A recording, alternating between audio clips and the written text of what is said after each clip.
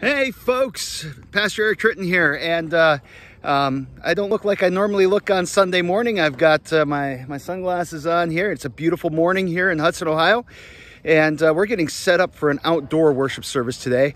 We're going to have our church picnic, and we've been blessed with a beautiful and glorious day, but we don't have the technology to live stream from outside of our sanctuary.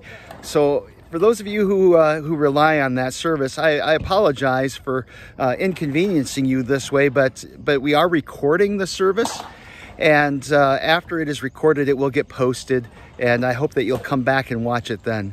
Until then, hopefully it's gorgeous where you are, and you can join us in spirit, and God's blessings.